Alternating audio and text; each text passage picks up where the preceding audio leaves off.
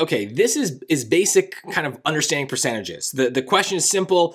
We should be able to do this without any sort of strategy. If you are increasing something by 43%, it's going to be 100% of what we had, 100% of W, plus another 43%, which ends up being 143%, which is represented by choice A.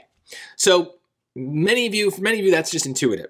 There's another way we can think about it, though. It's using the version of the open formula that I made up that deals with percentage change. So O stands for the original amount. In this case, the original amount that we have is the W.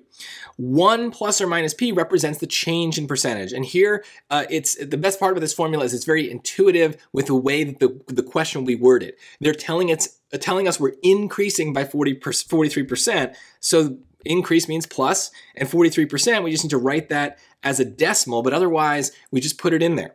And then the new amount is kind of what the answer choices represent. So here, if we just clean this up, right, 1 plus 0.43 is 1.43, and then times W. So we don't even need any sort of number here to kind of see what's going to happen. So there again is our answer.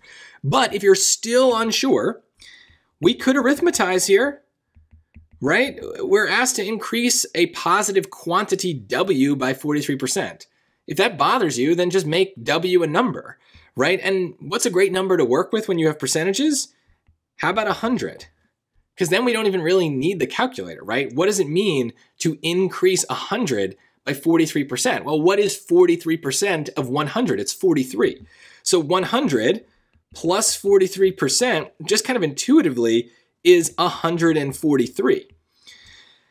Now, we just take our W and we put it into the answer choices as well, and only one of them is going to give us 143, right? So 100 times 1.43 is 143. This would be 57. This would be 4,300, way too big. And this would be 43. So this is maybe the biggest trap here because they know that you see the 43%, but you don't quite understand that they're asking for an increase in that percentage, right? So I think maybe this is where arithmetize helps, is if you're unsure, it maybe is easier to kind of just read the sentence as, which expression represents the result of increasing 100 by 43%?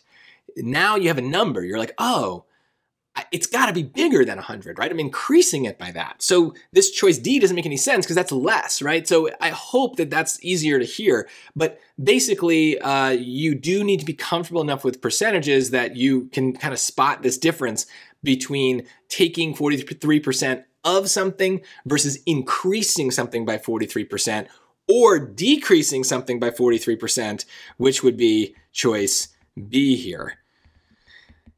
But that does not apply. Hopefully you would not do that. So there's a lot here for just such a simple question, but percentages are one of the places where there's lots of traps on the SAT. So hopefully this little review is enough to make you avoid the trap no matter what method you choose to solve.